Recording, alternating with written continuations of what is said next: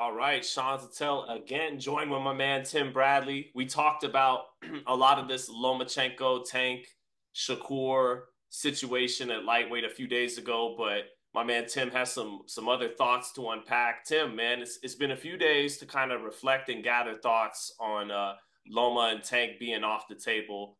What are some of the things that have been crossing your mind?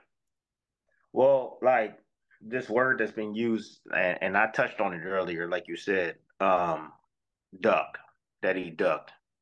I thought about it, and I'm thinking like, I was hard on Fury when the no negotiations kind of fell through with Usyk. So I gotta stay, neutral across the board, man. I gotta be fair across the board. You want to call this a duck? It's a duck. There's no doubt about it. It's literally a duck. But I think it's something deeper, man. And I keep saying that, but because Loma's the type of guy that don't duck any smoke. However, when I look at him and how he's been behaving as of late, I think about the fact that this isn't one time, this is twice. Now, Shakur Stevenson, I believe, was a part. Well, Shakur Stevenson was a part of, Top Rank at Loma. Um, Shakur wanted that fight. You know, there was no way that Top Rank was on. I guess they couldn't. Loma said he didn't want the fight. Pretty much said it. I didn't want the fight right now. So not only did he duck Shakur, he also ducked Tank. Um, I think Loma knows that. Again, like I tell you guys all the time, fighters, we know what we can do, what we can't do. Um, Loma, I'm sure, and his team don't want him to go out one on his shield, getting knocked out or getting embarrassed. Um, he fought Cambosis because that he knew that was a fight that he can win and he can win a belt. And go out on a high note. I think that this is it for Loma. I don't think Loma returns. And I only say that because this is the type of guy that don't duck any smoke. He's fought against Lopez, Linares. He fought against Haney. And speaking of that, I mean, the last couple of fights that he's had has been, really close competitive fights. The Haney fight, definitely put a dagger in him, man. It really did. He felt he won the fight. Many people watching felt that he won the fight. I thought it could have went either way. I thought Haney could have won the fight. I thought he could have won the fight. It was a very close fight, but deep down inside, he felt that he won the fight. That does something to a fighter, man. It really does. And when you have like a couple of close calls like that, man, you say to yourself, F this game. You know what I mean? Like, forget that. And going into a Tank fight, if he puts up a hell of a performance, right? Don't get knocked out. Let's say he wins the fight. He probably already thinking like, Tank's the guy. He's the younger guy. He's using me for my legacy. I know that. You start when you in this game, you start to realize, man, you just a piece of meat. You, you just that's it. You literally, you're just a piece of meat because You're like you an know asset on the stock market. but yeah, as of right now, yeah, your stock is high, but when your stock is low, it is. You put to the side, Nobody's investing in you, man. So, but I just, I think that has a lot to do with it too, man. The fact that, things hasn't been as fair for him. He feels it ain't been fair here in America. Um, and that can definitely persuade you and keep you away and not have you motivated, to return to boxing.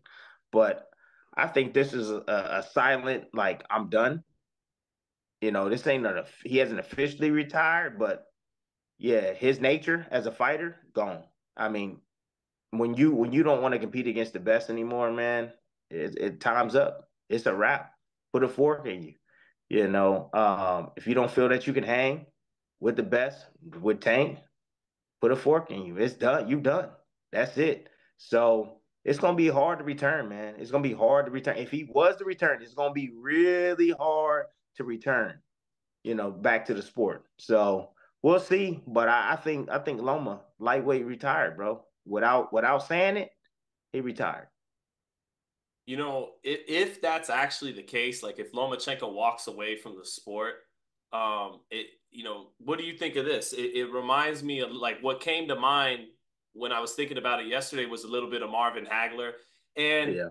Marvin Hagler had three times as many fights as like I'm not saying Loma is going to wind up in the Hall of Fame alongside Mhm. Marvin Hagler, but I get it. Loma's not marvelous Marvin Hagler, but he's a great fighter in his own right. And Hagler, he left a potential rematch with Leonard, which he probably would have made back in the '80s, well over 10 or $15 million. Yeah. But he felt, he didn't like how he was getting treated by the business at that point, and he said, "You know what? I'm out. I'm going to go retire to Italy. I made enough money."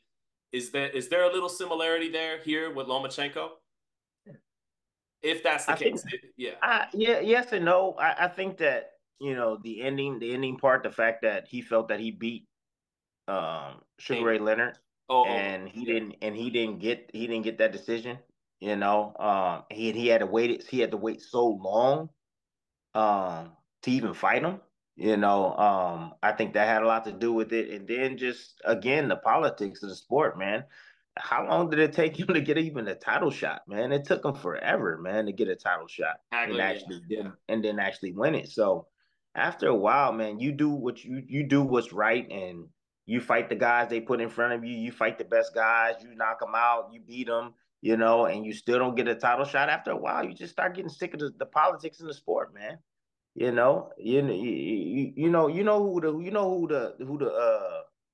Who the sport wants to win after a while, bro. You start to figure that out.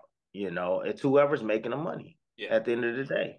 And that's just what it is. It's a business, and whoever's generating more money, the younger fighter, they want them to win. That's just how it goes.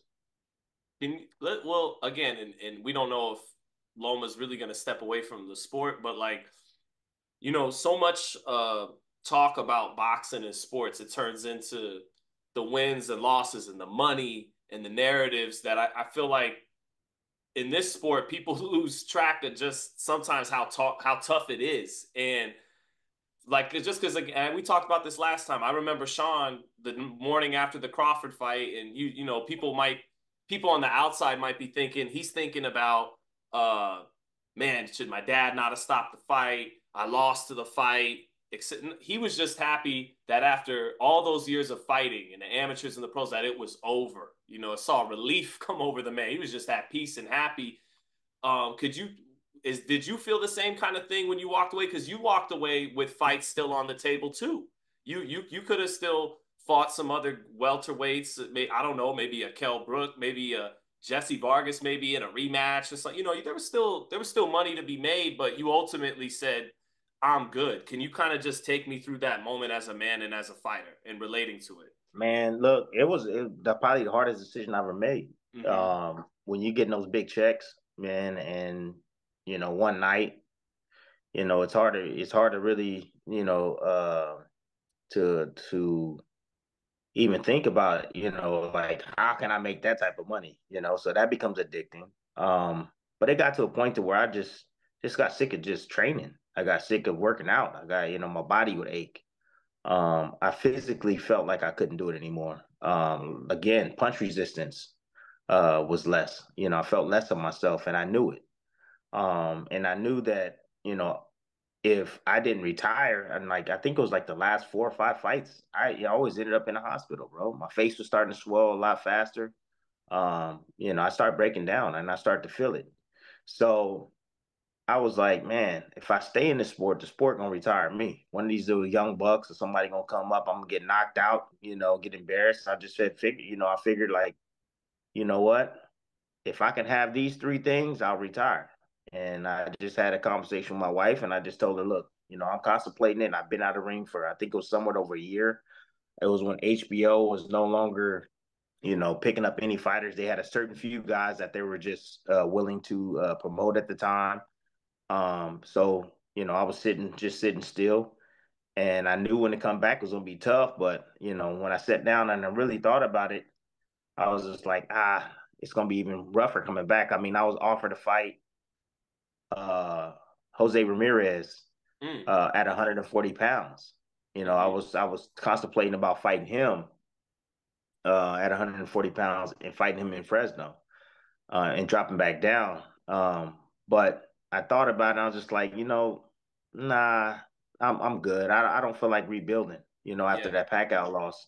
I just said, you know what, I'm done. I'm done. My body doesn't feel the same anymore. I'm done. But the three things that I had the conversation I had with my wife was like I just told her, look, these are three things that I need.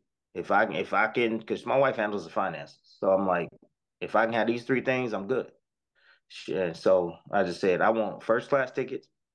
I don't need to fly private or anything like that. I don't need to do that. Nah, nah, nah. Domestic, oh, good. First class. I fly overseas. I got to be first class. It's just what it is. I felt like it. I deserve that, right? Yeah. And I said, good food. I like to eat. You see how big I am. I like to eat. I'm a foodie. I like to travel. I'll travel and eat. But if I want to go to a 4 or 5 star,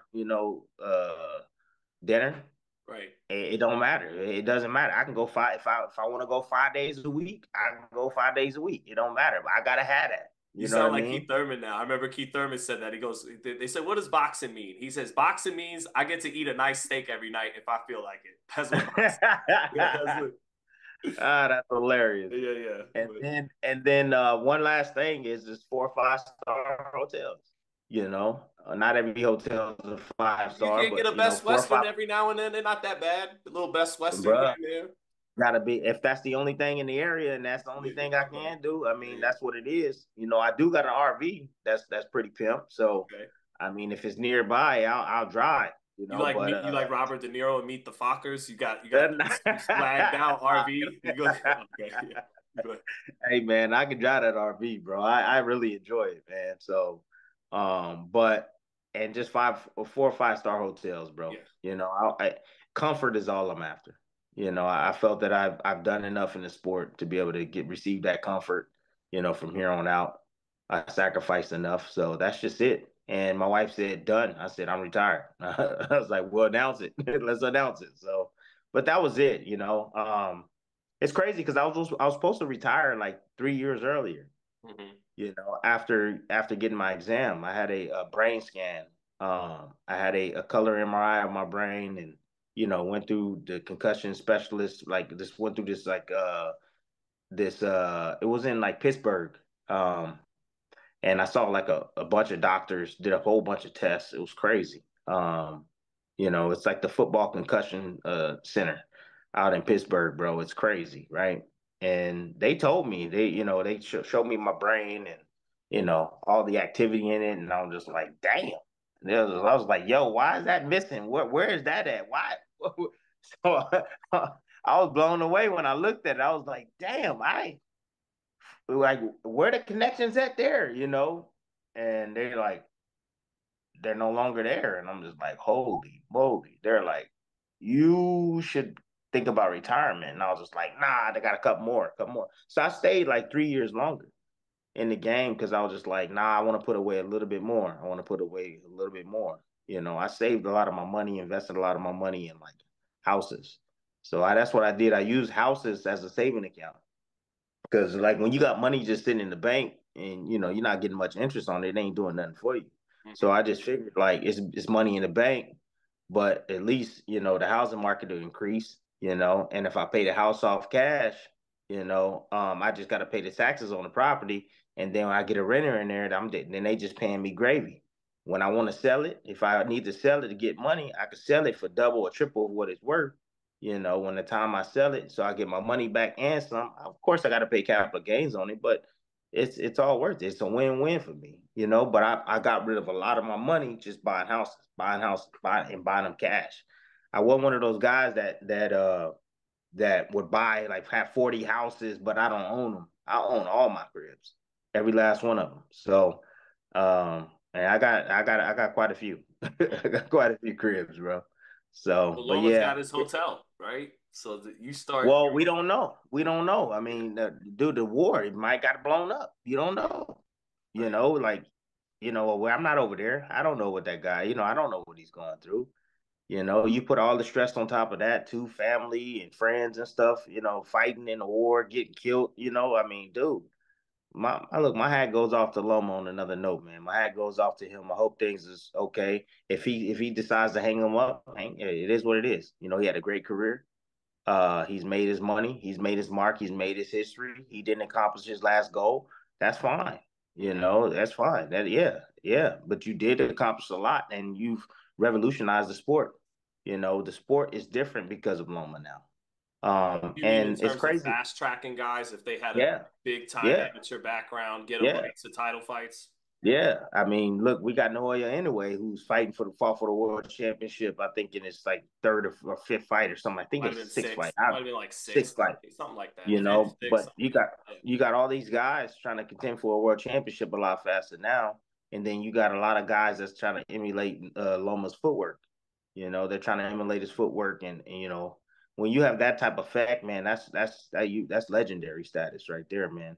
Right. When people try to emulate your style, you Like know, Bam a little now bit. you got Guys like Bam, Emiliano Vargas. These are young guys I've seen try to do the lead foot, the yeah, little tricks. Some put some yeah, of those yeah. Lomachenko tricks in there. Yeah. Yeah, little front foot step shuffles. So and Mm-hmm. back foot too. But you know, then you got the new era now, it's a Crawford era, the Bud era. So Mm-hmm. you know when you transcend the sport, when you have all the youngins that are trying to be you and they emulating you, like Roy Jones. You know, he was Like another Abdullah one Mason that with was like, Bud right now. He reminds me yeah, looks like a like yeah, yeah. yeah, yeah, yeah, same thing, man. So, you know, and then look at Boots. I mean, Boots is like Crawford, you know. So yeah, man. But anyways, that's I mean, that's pretty much what you go through. You think about everything that you've done throughout the sport. Family becomes more important. Your priorities change as a fighter.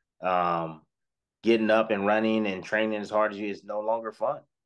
And once it's no longer fun, you know, and you're no longer motivated to do it, your career's over. That's when you know it's done.